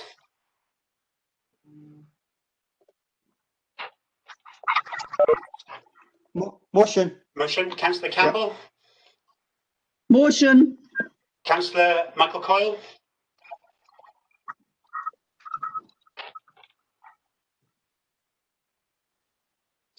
I think might have left the meeting. Councillor Cullen.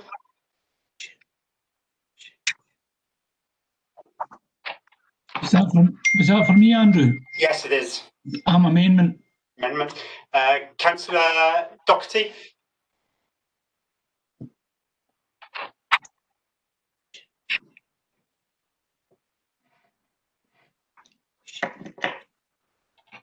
Councillor Doherty. Motion. Motion, thank you. Councillor Duffy. Motion. Councillor Farouk.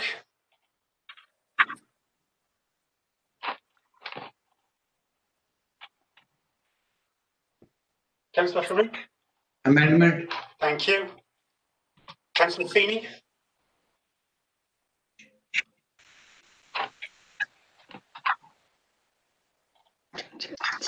Councillor Feeney.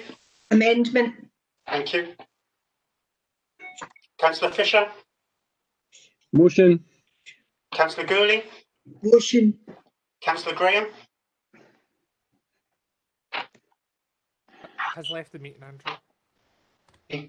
Councillor Graham showing up in the list of participants. Hi, Councillor Graham, are you on the call? I don't know if I can. No. Councillor Hume. Amendment. Councillor Catherine Johnson. I'm here. Come here. Councillor Catherine Johnson. What? Yeah. Amendment. Amendment. Councillor Tom Johnson. Amendment. Yes, thank you, Councillor Johnson. Councillor Tom Johnson. Amendment. Councillor Jones. Motion. Councillor Larson. Amendment, Andrew, thanks. Councillor Linden. Amendment, thank you, Andrew. Councillor McGregor. Amendment. Councillor McKendrick, I think, has left the meeting yet. Councillor McManus. Amendment. Councillor Morgan. Motion. Councillor O'Rourke. Yes, you're still here. Sorry, can you say that again, please, Councillor O'Rourke? Motion. Motion, thank you. Councillor Quigley. Motion. Councillor Redden has left. Councillor Shields